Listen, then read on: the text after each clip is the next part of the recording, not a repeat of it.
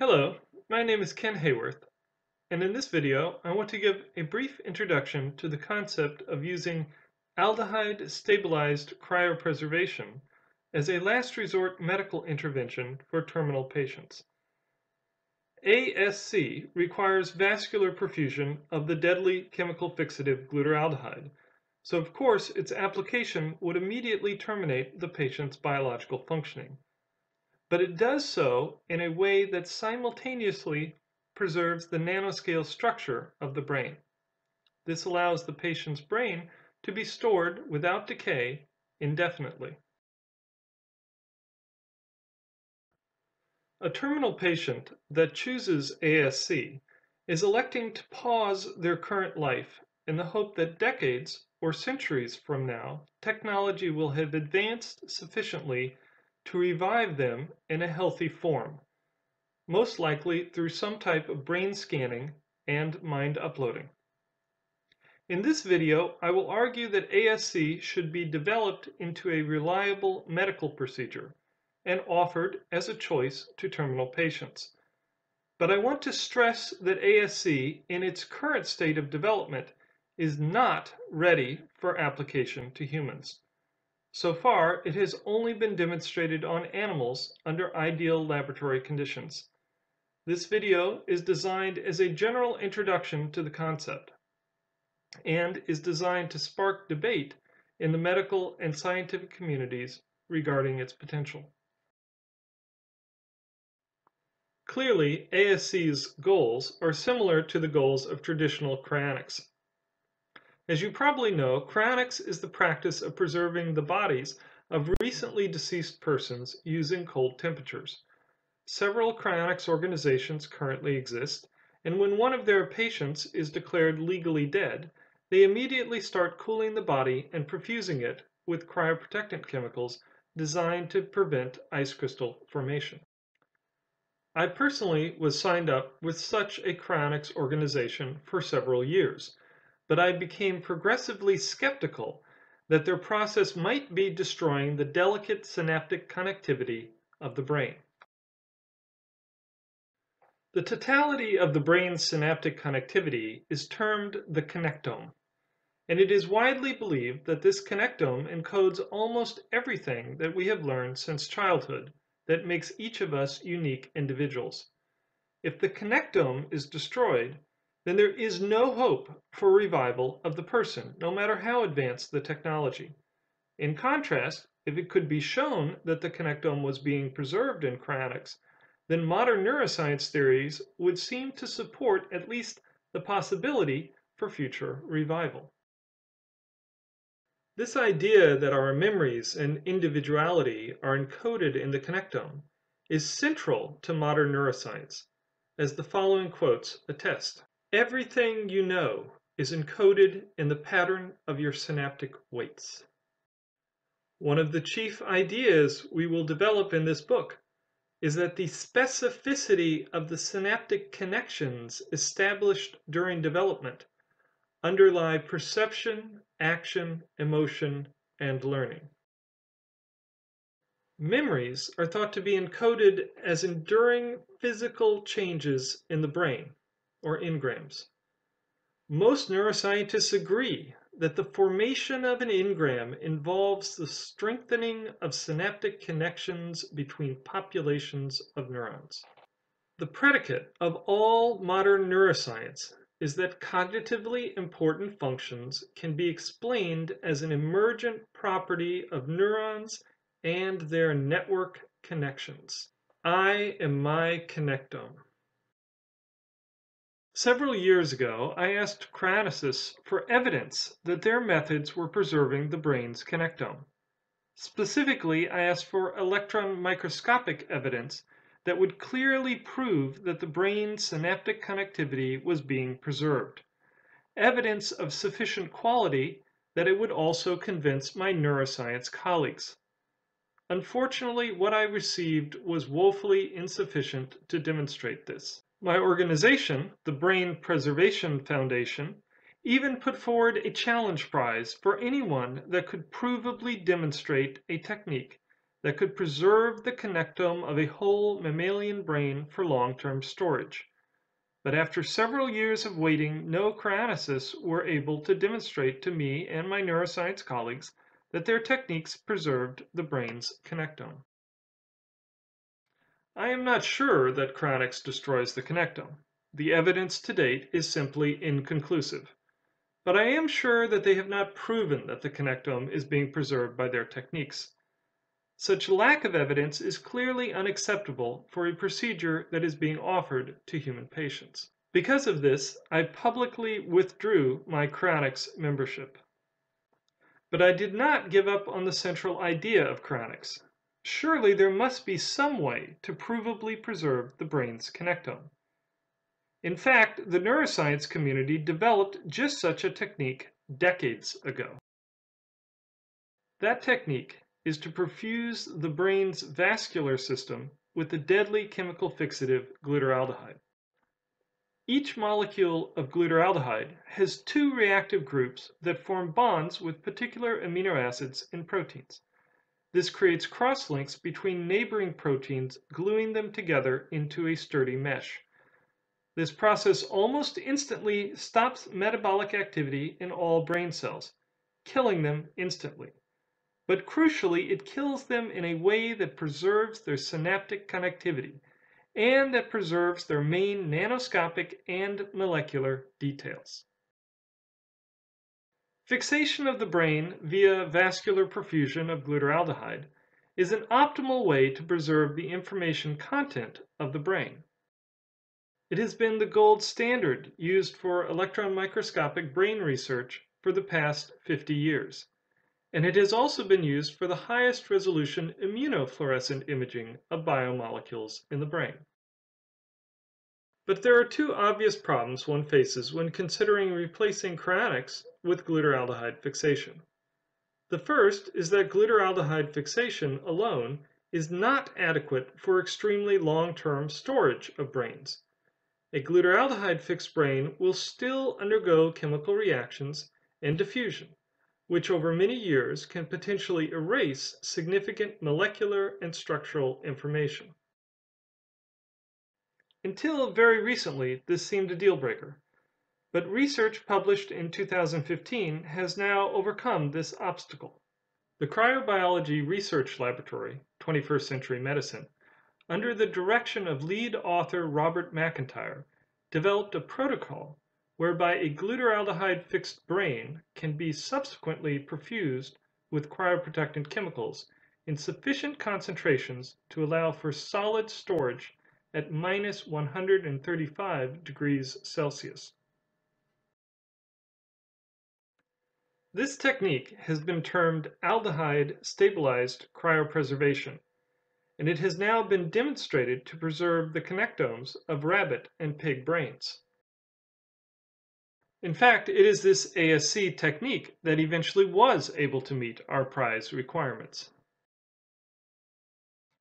This is a video of me holding the rabbit brain that eventually won our small mammal brain prize. As you can see, it was stored at minus 135 degrees Celsius as a solid vitrified block. After that brain was rewarmed, we prepared slices for electron microscopic evaluation and verified that neurons and synapses were beautifully preserved across the entire brain. And recall that ASC likely preserves the brain's molecular information just as well as glutaraldehyde fixation does. It should also be mentioned that there is no reason why ASC could not be applied to a patient's whole body. These studies just concentrated on the brain since it is the primary seat of memory and identity. Of course, the other obvious problem one faces when considering replacing cryonics with glutaraldehyde fixation is the fact that glutaraldehyde irreversibly glues all of a cell's metabolic machinery together. From a biological perspective, a glutaraldehyde fixed brain, or whole body for that matter, is about as dead as it can be, and it strains credibility to imagine how any future technology might undo such molecular level covalent cross-linking to restore biological functioning. So one can reasonably ask, what is the point in preserving the information content of someone's brain if it is impossible to revive them? To me, there is a clear answer. The person will be revived in the future through brain scanning and mind uploading. Revival from cryonics is often portrayed in fiction as a process of simple rewarming.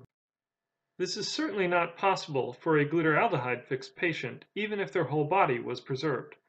But of course, this is not possible for traditional cryonics either.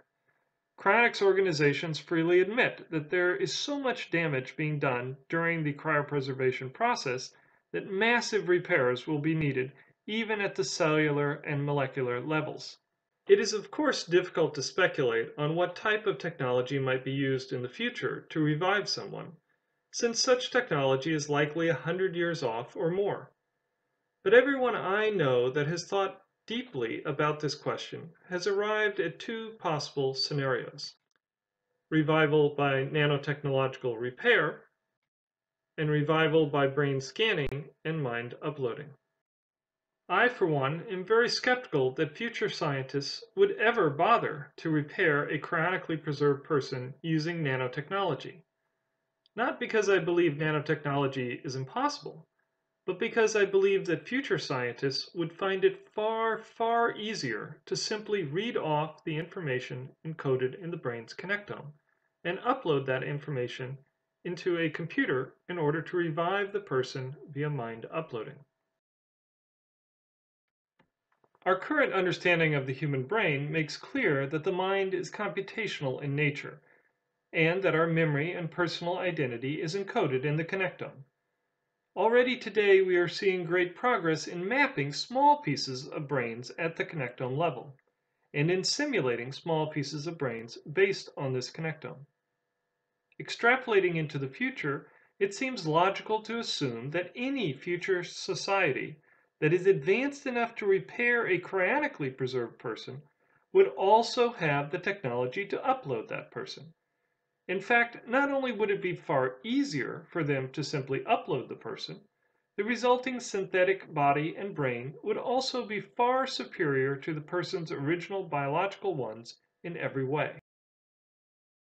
If one agrees with this view, then replacing cryonics with glutaraldehyde fixation makes perfect sense.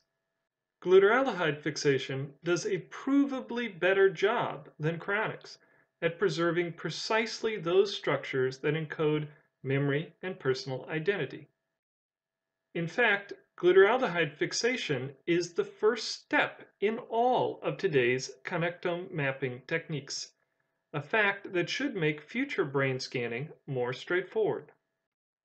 And an ASC preserved brain is stable for long periods of time, even at room temperature, and can undergo multiple rounds of warming and cooling without significant degradation, making long-term storage vastly more reliable than traditional cryonics. For these reasons, aldehyde-stabilized cryopreservation should be considered the optimal preservation method for a terminal patient to choose today if they desire a chance at being revived in the future via mind uploading. To paraphrase the futurist Giulio Prisco, aldehyde-stabilized cryopreservation is cryonics for uploaders. Now, you might not believe that mind uploading will ever be possible, even after hundreds of years of continued scientific progress. Many people do not for various reasons, and skepticism is usually the best stance when confronted with such extraordinary ideas. But please realize that there are many scientifically knowledgeable individuals today that have thought deeply about this and have come to believe that mind uploading will be possible in the future. As a neuroscientist myself who works on developing new ways to map connectomes, I find it hard to imagine any scenario in which humanity continues to develop technologically, but nonetheless fails to develop the technology needed to upload the minds of ASC-preserved patients. I recently published an article arguing this case in Skeptic magazine, and I will be devoting some future videos to specifically making that argument. Why am I and thousands of other people so enthusiastic about a future where mind uploading has been perfected? Well, a future in which humanity uploads itself into biorealistic synthetic bodies is a future where disabilities like paralysis and blindness are easily cured.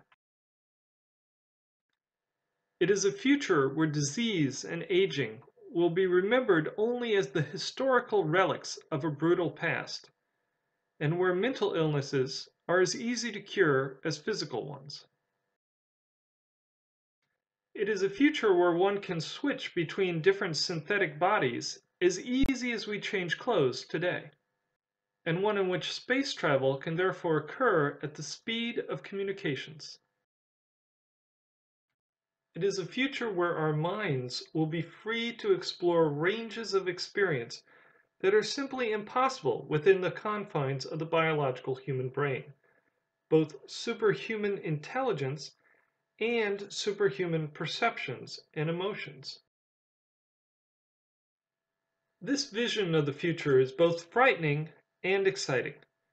But if humanity continues to progress technologically, then it is the future that our great-grandchildren will live in. Many who are more frightened than excited by this future may be thankful that they personally will not live long enough to experience it. But like thousands of other technologically progressive individuals, I would give almost anything to be able to experience that world firsthand. It depresses me greatly to think that my great-grandchildren will get to experience that future, but that I and my friends and loved ones will not. But when I look realistically at the pace of medical progress, the only way that the people of my generation will get to see that future is through brain preservation. In fact, brain preservation is likely the only chance most people watching this video have to personally experience that future. And this is the main point. The technology for brain preservation, aldehyde-stabilized cryopreservation, exists today, at least as a laboratory demonstration, but it has not yet been developed into a reliable medical procedure that can be deployed in hospitals to save lives. If I or one of my friends or loved ones were facing a terminal illness today, we would simply be out of luck. Sadly, this is the situation for thousands of terminally ill patients right now who would choose preservation over the grave if they only had that choice. Brain preservation is literally our portal to the future.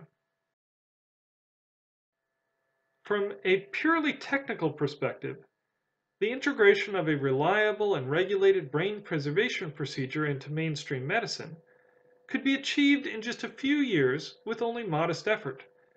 But from a sociological perspective, there are many barriers to overcome. We formed the Brain Preservation Foundation to help overcome these barriers. It is our mission to get a reliable, scientifically proven form of brain preservation into hospitals as soon as possible, so that all terminal patients will have the option to choose preservation over the grave. Further, it is the mission of the Brain Preservation Foundation to make sure that chemical brain preservation does not suffer the same fate that cryonics did: rejection by the mainstream scientific and medical communities. To ensure this, we are demanding that any preservation procedure must first be proven to preserve the connectome of laboratory animals in the peer-reviewed scientific literature. A strong, transparent regulatory process must be put in place to ensure that each individual patient receives the highest quality preservation. There must be case-by-case quality control, for example, via postmortem X-ray CT and angiography, and via the electron microscopic and molecular analysis of brain biopsy samples. Any financial incentives should be tied to the results of this quality control, again on an individual patient basis. A strong, transparent regulatory process must be put in place to ensure that quality is maintained during long-term storage. And of course, there must be continued research toward improved preservation techniques and toward developing the technologies that will eventually allow revival. We believe that such evidence-based procedures, strong, transparent regulatory controls, and case-by-case verification of quality are crucial to ensure widespread acceptance within the mainstream medical community. These are also essential to eventually getting brain preservation procedures to be covered by health insurance. So what is our plan to achieve these goals? The Brain Preservation Foundation has already stimulated research through our Brain Preservation Prize challenges. We have also provided tens of thousands of dollars in research grants to laboratories developing brain preservation techniques. These efforts were in fact instrumental in the development of aldehyde-stabilized cryopreservation. Now we at the Brain Preservation Foundation are embarking on a new phase of our mission, one focusing less on developing the science of brain preservation and more on educating the world on its promise. We understand that the only way reliable brain preservation will become a choice for terminal patients in hospitals will be if thousands of people demand that choice for themselves and for their loved ones. So we will be making videos like these that explain the science of brain preservation in detail and that attempt to answer any objections, technical, scientific, philosophical, moral, etc., that are raised. And we will be working with colleagues in the scientific and medical communities to write papers addressing these issues at an even deeper level. And if you agree with this mission, we ask you to consider lending your voice to the effort. If you believe, as we do, that the conscious mind stems from neural computations in the physical brain, then say so. If you believe, as we do, that a person's individuality derives from learned experiences over the course of their life, then say so. If you believe, as we do, that a person's individuality is stored as structural and molecular changes in the brain, then say so. If you believe, as we do, that technological progress will continue and that it will eventually lead humanity to overcome biological limitations, then say so. If you believe, as we do, that all terminally ill patients should have the right to choose preservation over the grave, then say so. If you believe, as we do, that life is worth living and that a chance to continue life in the future is worth fighting for, then say so. And if you are as excited as we are at the prospect of personally experiencing the future a century from now, then say so. If enough people demand that reliable brain preservation becomes an option in hospitals, then it will. That is really all it takes. Enough people to demand that option for themselves and for their loved ones. The science is there, and I believe the demand is there as well. Millions of us that accept the scientific worldview and that retain hope in the continued progress of humanity. If enough of us demand our chance to see the future, then we will all be able to get there together.